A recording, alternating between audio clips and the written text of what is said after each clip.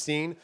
Time now to do a little rearranging here as we set up our first panel of the afternoon, where we'll be discussing the relationship between brands and athletes and how those dynamics need to improve. We've got an all-star lineup who will be joining the stage momentarily. We're going to kick things off with Giants superstar running back Saquon Barkley, three-time Super Bowl champ Julian Edelman, the VP of Sports Entertainment and Gaming, Gatorade and PepsiCo, Kalen Thornton, LA Lakers great, NBA Hall of Famer and sports broadcaster Big Game James Worthy. And our moderator is 13-year NFL vet, star wide receiver, and founder of the I Am Athlete brand, Brandon Marshall. We're going to take a look at a video from Brandon as we welcome everybody up to the stage. I Am Athlete, one of the pioneers of new media, the voice of today's athlete. What started as an experiment during the pandemic has exploded into the fastest growing athlete-led media network in less than 3 years, racking up more than 500 million views across social media platforms like YouTube, Instagram, TikTok, Twitter. We're leading a national conversation with game-changing interviews featuring cultural icons like Colin Kaepernick, Lil Wayne, Antonio Brown, Kyrie Irving, Deion Sanders, and so many more. Not to mention a constant stream of superstar athletes and celebrities from Cam Newton and Shaq to Fat Joe, Jake Paul, J.R. Smith, Kerry Champion, Tank Davis, and D. Wade. The I Am Athlete squad is strong. We're over 3 million engaged followers, constantly commenting and sharing our content like LeBron James and Russell Wilson, as well as your favorite sports leagues and teams collaborating and joining in on the conversation, like the Bengals, the Broncos, the Rams, the Chargers, even the UFC is all locked in. We have some of the biggest conversations and the biggest moments in sports and culture with some of the top athletes, musicians, artists, and public figures in different spaces. I Am Athlete exists to create a safe place, a locker room, a sounding board to have real conversations. Some platforms was created to create content for the fans. I Am Athlete create content for the athlete, and then the fan follows. We live in this world now where we're throwing around this term of new media, and we're trying to figure out how to work with influencers around the world and athletes around the world to tell the stories that the fan want to hear. Truly believe with the right partners, we can lead the way and disrupt what everyone is calling new media.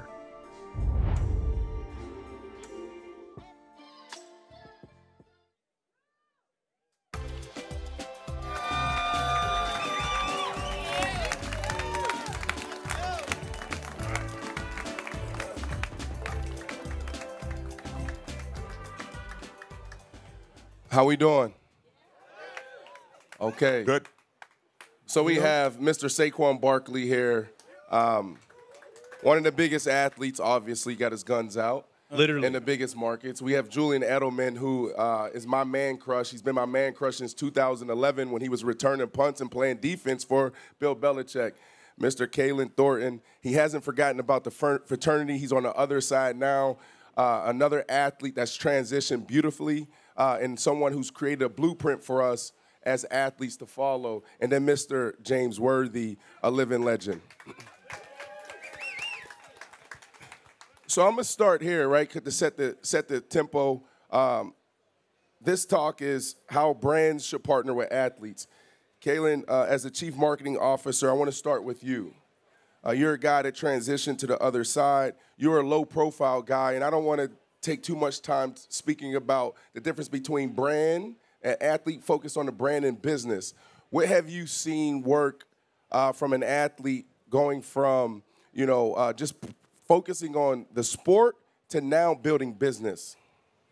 No, it's a great question. And first, I am honored and privileged to be on the stage with such incredible athletes. As you mentioned, I had the opportunity to play, but it was much more low profile. And I would say the biggest thing that carried through to that transition from sport to business is the preparation, the attention to detail. Before this, B. Marshall sitting there studying his notes copiously, like the same way he probably would before game day. So I think you've got to bring that over. The other thing I'd say is, like, when we talk about the relationship between brands and athletes, athletes are brands. They're individual brands. And so you have to get into a relationship, an environment where it's mutually beneficial, where you're both passionate about the particular cause, the purpose, the story that you're trying to tell. And then third, it's got to be authentic. You got to be authentic to yourself as an individual. It's got to be authentic to the brand and the stories that you're trying to bring to consumers and fans and athletes alike, just like your video said, teed up. I love that. And guys, feel free to jump in if you want to expound on anything, our guys are saying. Saquon, one of the biggest athletes in the biggest markets, that means the biggest deals, the best deals. What would you say, what advice would you give to the younger Saquon Barkley on how to approach his brand? Yeah, I think that's a great question. The biggest thing I would say is continue to do stuff that's authentic and real to you. I feel like you get caught up in the numbers, you get caught up in the brand, and you get lost in it. You start doing stuff that doesn't, necessarily resonate with you and who you are as a person and who you are as a core. And it took me a little bit, beginning my career, to really figure that out, and kind of piggybacking off what Jalen said. Doing stuff that's authentic, doing stuff that's real, giving back to the community. Like, those are the stuff that you're about. Those are stuff that you want to do when you're in college, and this is the reason why you got here. And now that you have the opportunity, you have a voice, you have a brand, and you're able to partner with these people and these businesses, use that. And that would be the advice I'll give to myself. And any college athlete that's coming up or any rookie that's coming up right now is be real to yourself, and don't let the new world and the numbers kind of take you away from doing things what you really love. Right. So, obviously, Saquon Barkley, living legend, playing the biggest market in sports, New York. And we have some of the biggest brands here, and I understand that you guys have done a phenomenal job of building some amazing teams and some amazing products. But I do think it's important to hear and learn from athletes that's doing it at a high level. So really quickly, Saquon, now that you gave advice to the younger Saquon, what advice can you give to some of the biggest brands here that are trying to figure out this new media space and this social media landscape on the do's and the not? I would say it's partnership. Do's and don'ts, excuse me. Yeah. I would say it's a partnership. You get so caught up in when you start working with these brands and these companies that they hire these people, and you got to come in there and kind of going back off to the conversation of what's real and authentic. Allow us to have conversation. I feel like that's what, from my situation, I feel like that's what resonates best to the fans and best to the consumers, is sitting down, having those conversations, and we come together as a partnership. And obviously, you have your core values, I have my values, and we use that together and bring it together, and then feed that to the consumers and feed that to the fans out there. And I've seen from the data and statistics, whether it's from my Twitter or from my IG, the interactions and the way that fans respond, it goes better with situations like that or with ideas like that of more of a partnership and not just like, okay, show up and do this and say this. Right. There's so much, thank you, Quan. There's so much I can talk about this guy. I said he's my man crush from 2011, Julian Edelman. I got the Patriots tattoo right on me right here. Seriously, I got it tattooed on me because I lost a bet against him this year, Jets versus the Pats. When I think about new media, the way I describe it is athletes want to sit down with athletes, artists want to sit down with artists. I can easily talk about this guy at new media. If you're a brand out here and you're really trying to figure out how to work with athletes in this new media landscape, please connect with him. But what I will say is this, right?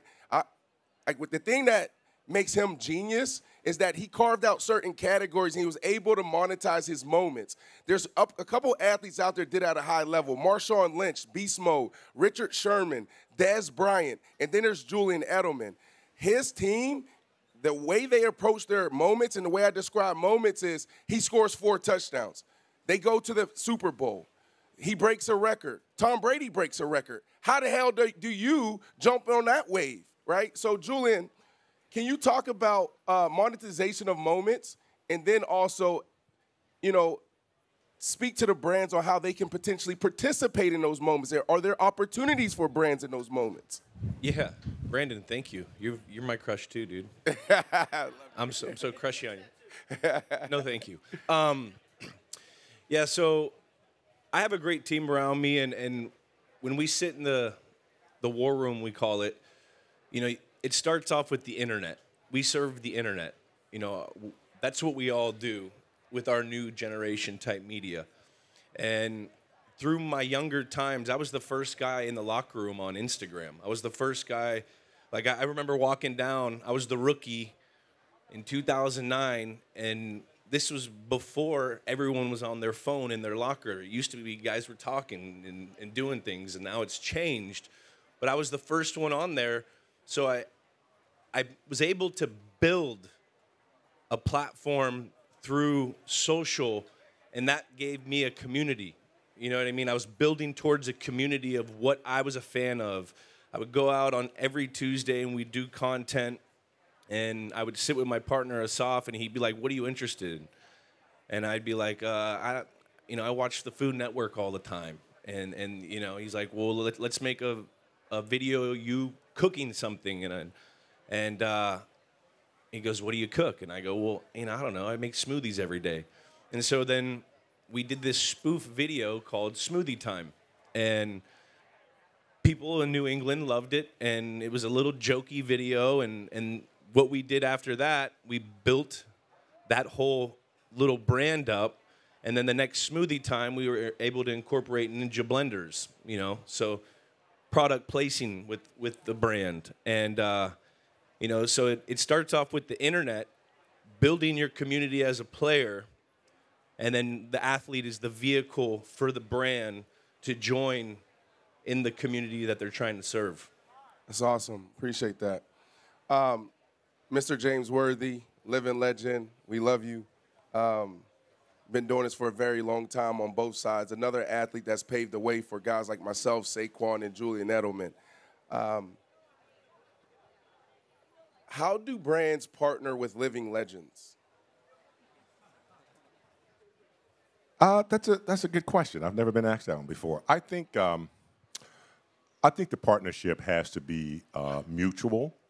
And I think as far as the athlete is concerned, the athlete has to be willing to become almost an employee for a company that wants to work with him.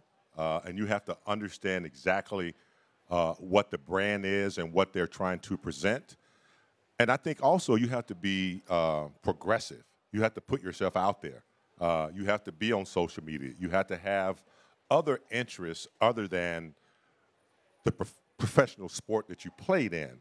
I like what Edelman just said, a smoothie day. You have to be involved in the community and what the community is involved in. It just can't be about your career or about your professional life. It has to be about what the people want, what the community want, and particularly what the company wants. So you have to sometimes be progressive and approach companies. So sometimes they're not going to always seek you out. So one of the things I did while I was still playing, about my 8th year, we had a program called PACE program where you go out and you meet with companies and you let them know what you'd like to do upon retiring.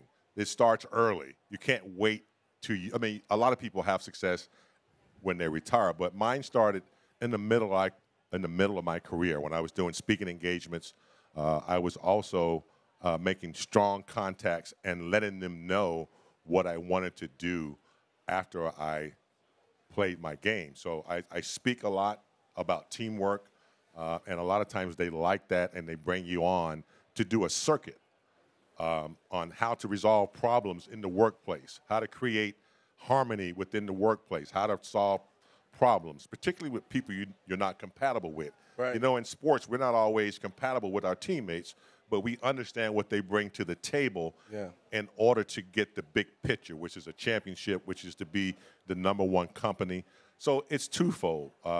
Sometimes you create a platform and people recognize what you're doing, and a lot of times you have to seek out who you want to work with and approach them as well. So the question, how to partner with living legends, and as athletes up here, we understand teamwork, we understand perseverance, we understand how to overcome obstacles. So what I just heard was, sometimes it doesn't always have to be forward-facing. Sometimes you can bring in living legends like this to really, which a lot of brands do, to help with the camaraderie, to help with how to stay together. One of the things that I realized in this new corporate space that I'm in, not playing for a couple years, is people in this space we're not always pushing to the same thing.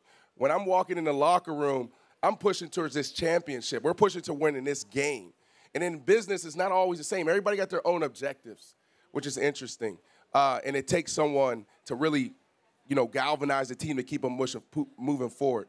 KT, Mr. CMO, I can talk to him like this because he's still on the side and he's the fraternity. So we have a lot of brands out here, a lot of big companies. When I think about brands that get it right, some of the biggest ads, some of the biggest campaigns speak to the audience, the sports audience, and also connect with the athletes. I think about Nike and I think about Gatorade. What are you guys doing right that other brands can follow? Because everybody wants to ride this wave. Like, let's partner with athletes. Athletes, social currency, phenomenal, right? They're connecting to the audience. They have some of the biggest platforms. Sometimes athletes have more followers than the teams or the leagues, right? We've seen this with Messi over the last 2 weeks. So what should brands be thinking about, and how should they be approaching partnering with athletes? I think the biggest thing that Nike, Jordan Brand, Gatorade, and even Pepsi now that I serve do well is that they lean into an authentic insight that comes from the relationship, the conversations that each of the athletes and brands have. So the cooking show and through smoothies, that's an authentic insight that you were just being you. And for a brand to be able to see that opportunity and tap into that and tell stories, that is the common goal for all of us that are together, whether you're a legend, whether you're a young athlete, whether you went from the field to the corporate game. We all tell stories, and the best stories are those that tap into human connection. There's that quote from Maya Angelou: people don't remember what you say, they remember how you make them feel. And so when you get into a space where you partner with a brand and you're telling something that's authentic to you, and it's done in a way that creates that emotional connectivity, those are the best relationships. Those where you get those lasting partnerships that go over decades, like Jordan had with Nike, like many of y'all had with Nike and Gatorade, et cetera. So I think that's the most important thing to get right. Yeah, talking about authenticity, Saquon, in the back, we were talking about a spot that you just did with Nike and you wore your do-rag, right? Why did that make you feel good, or why was that a moment that you remembered?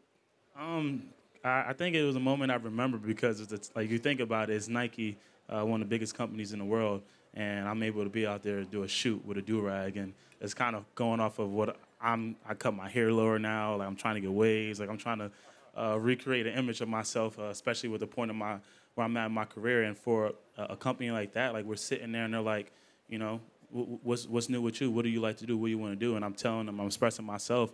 And it's not just me expressing myself. You also go in there, you go to the shoot, and you see it actually coming to life. And as an athlete, it just hits you. It just strikes you in a different place because, as big Nike is, they could do this, they could say this, they could do whatever they want.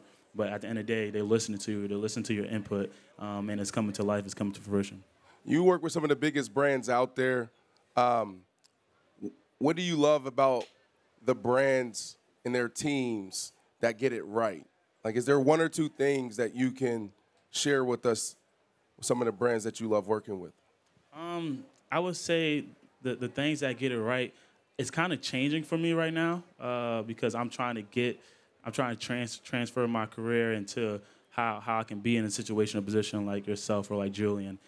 So I think I have to be able to come out, and it kind of goes off to what Mr. Worthy was saying, and being progressive and putting yourself out there and starting to do more stuff like a smoothie time, putting myself out there and trying to expand my brand and not just be the football player, not just be that, because I want to be so much more.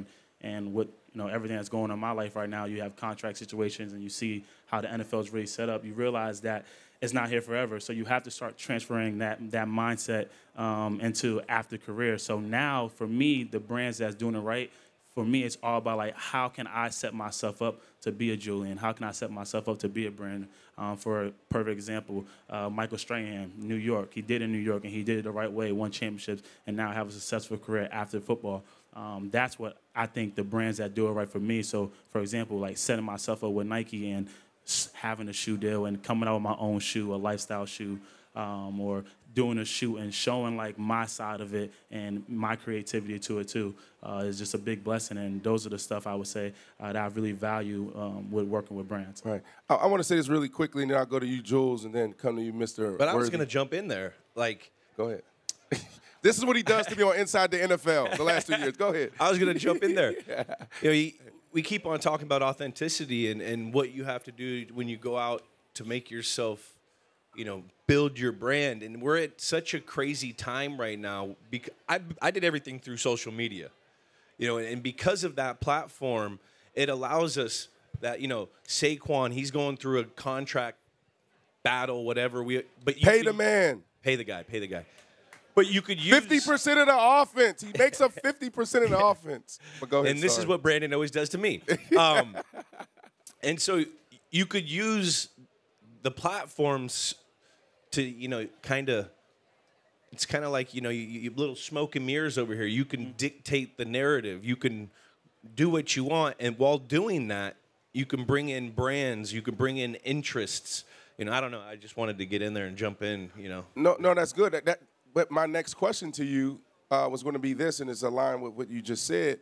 I think of you as a disruptor. I think of you like the Pat McAfees of the world, the Barstools of the world, guys that are paving their own way, doing things differently. So my question to you, Jules, really quickly is like, what's next? When you think about innovation, when you think about how athletes should be thinking, when you think about how brands should be thinking, what's next?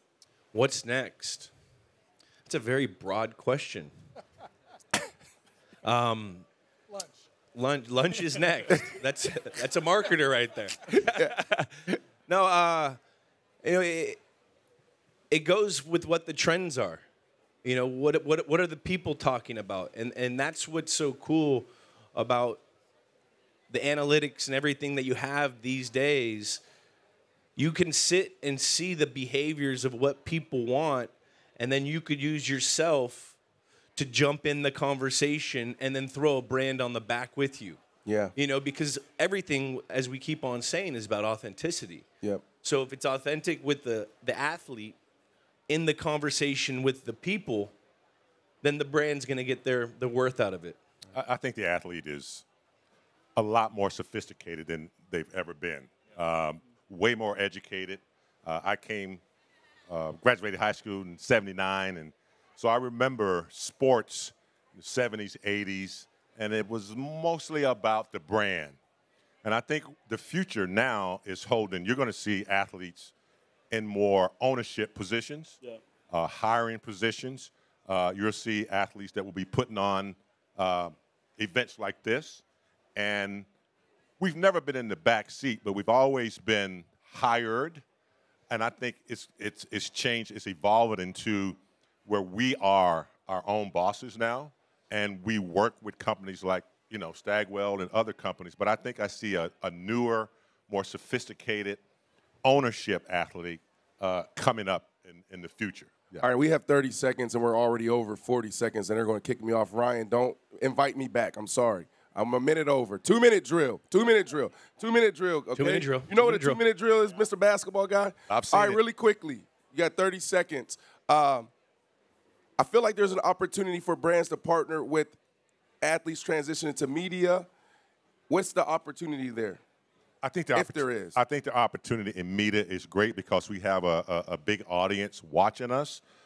We have connected with a lot of people on Instagram or social media. So I think we are perfect,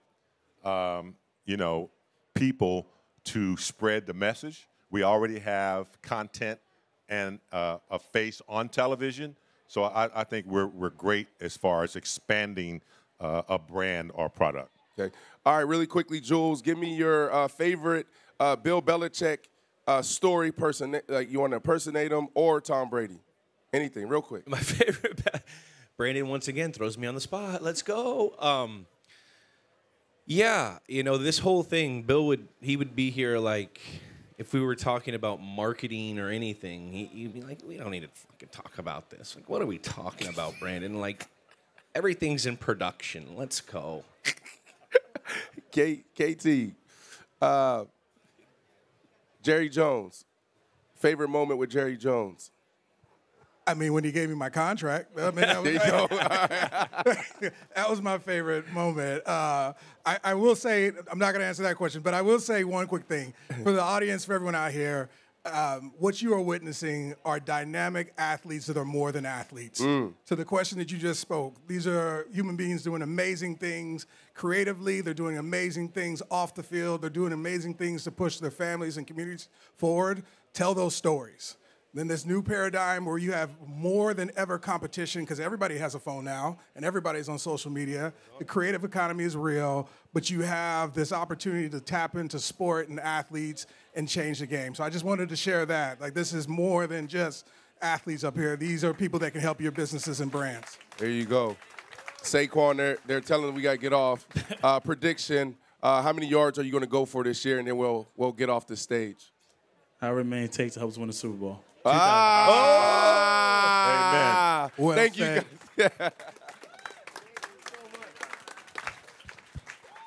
Thank you so much, Saquon.